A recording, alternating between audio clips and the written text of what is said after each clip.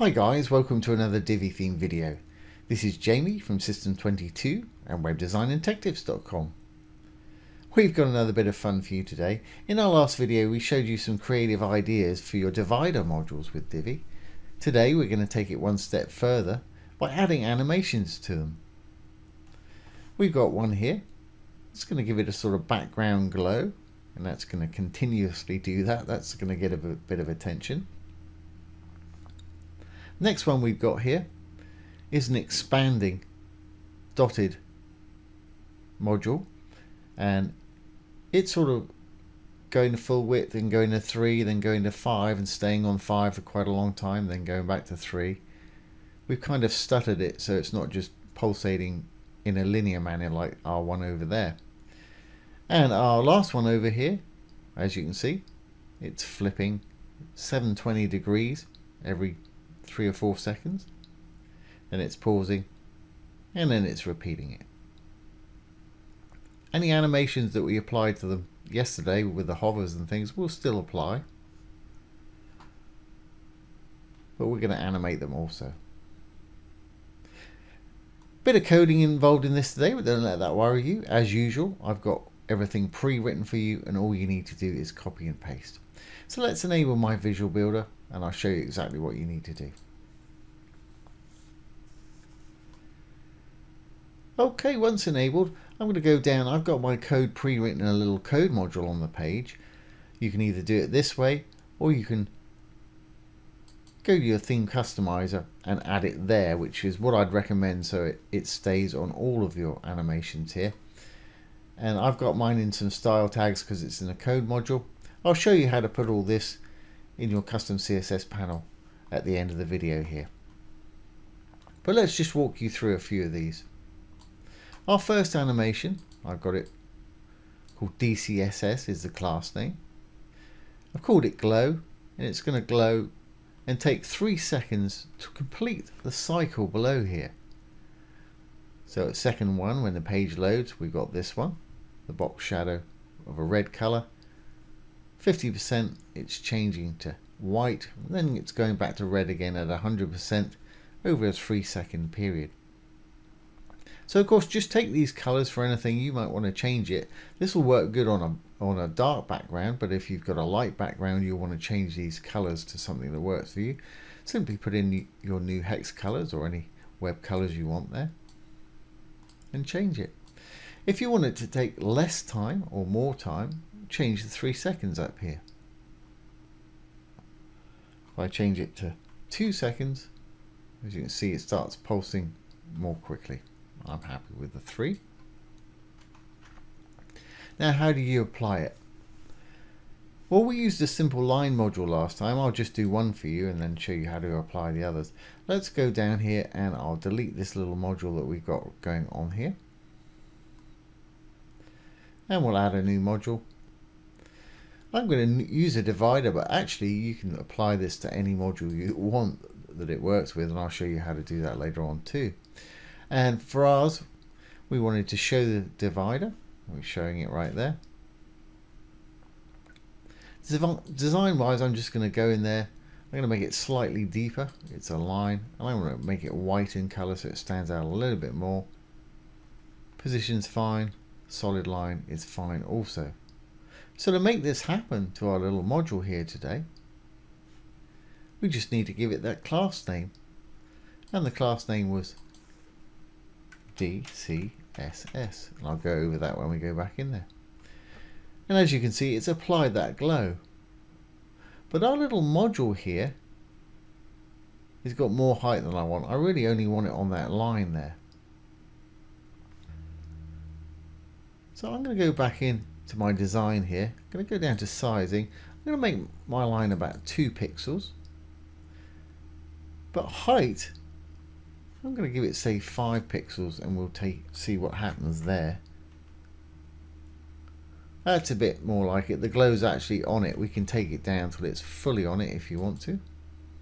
Yeah, I think that was about right.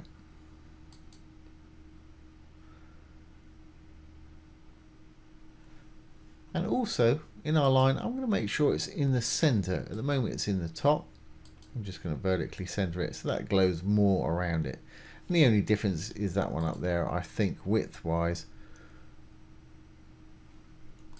was 50%. And aligned in the middle. So that's how you apply it. Let's take a look at the second one. Now our second one is just expanding our little divider module, so it's going to show 5 dots or 2 dots. I'm not going to recreate the module, but I will go in and show you how to add a class. If I bring up my little code module again,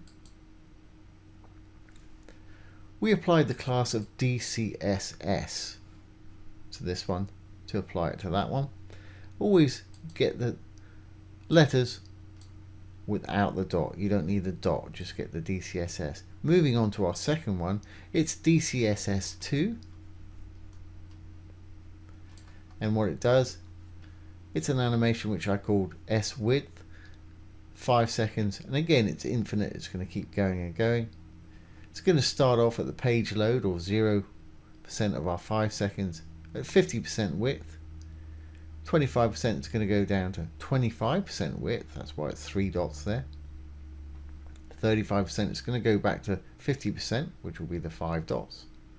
And it's going to hold it from the 35% to the 100% of our 5 seconds at 50%, or the 5 dots.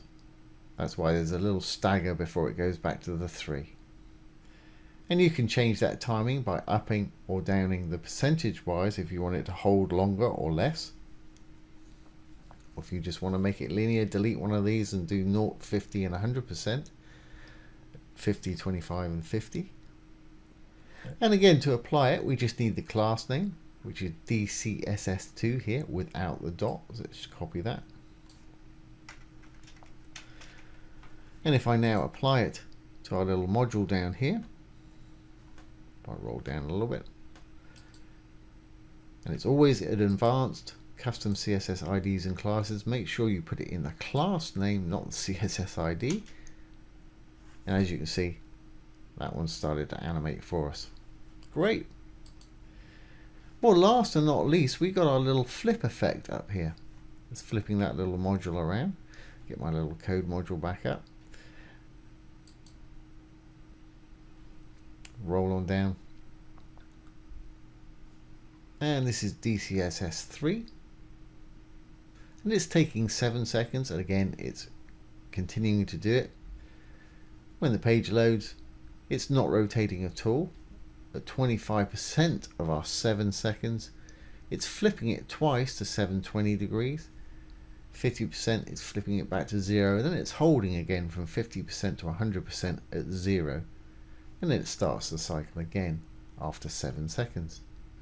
If you want to up and down the timing, again, if you want to make it longer, up the second value up there. If you want to change the amount it rotates, let's double that.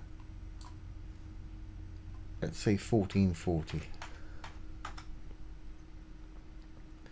You can put in another value right there. That's flipping around an extra 2 times there. I'm happy with the way it was. Let's put that back to 720. And like I say, all this code's down below the video here. You're welcome to copy, paste it, use it how you wish, and I'll show you how to put it in your additional CSS panel in a moment. So let's apply this one to this one.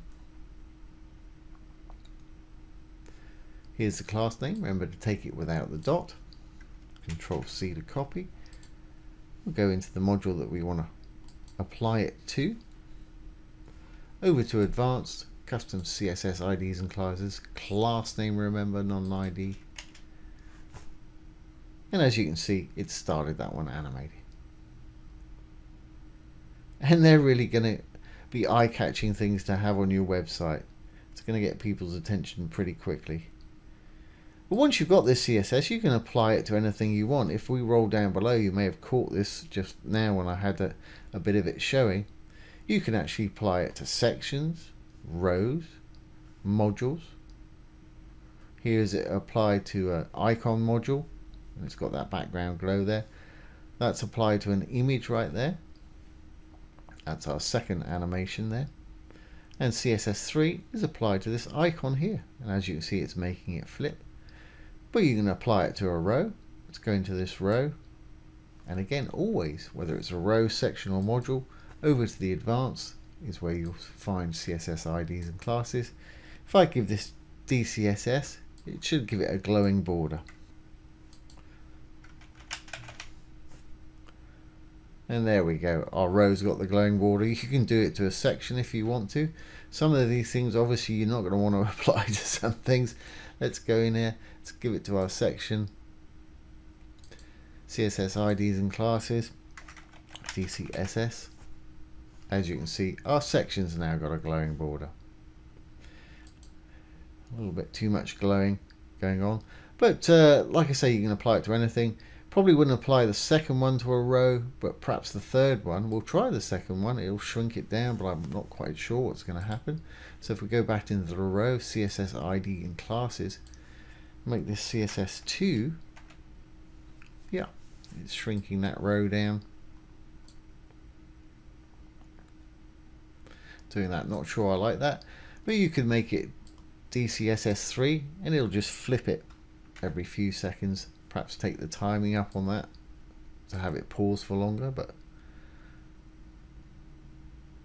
there's quite a lot going on there. But anyway, guys, that's just a few ideas for you. I'm going to take this away. I'm also going to take that border away from there.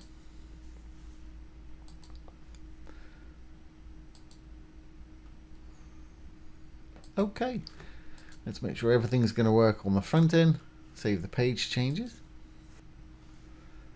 Exit the Visual Builder. Great. And everything seems to be working perfectly for us. Right, I'll show you where to put the code in your additional CSS panel. For anybody that doesn't know, go down to your dashboard.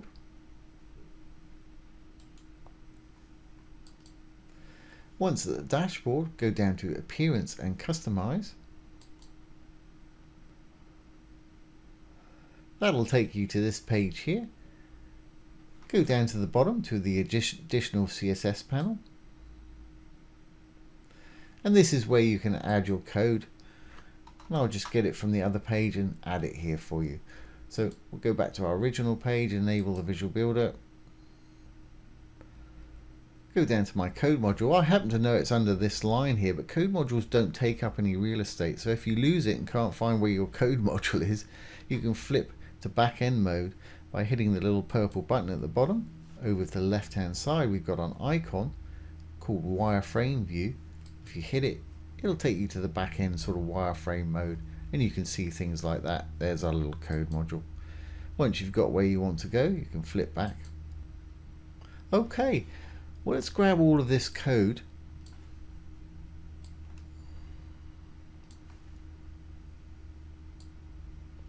And this is all that will be down below the video here. Control C to copy. I'm good there. Now we can go back to our customizer at the top here. Always a good idea to give things a title. So I'll give that a title, which is // // in between. You can write your titles, it won't be read as code.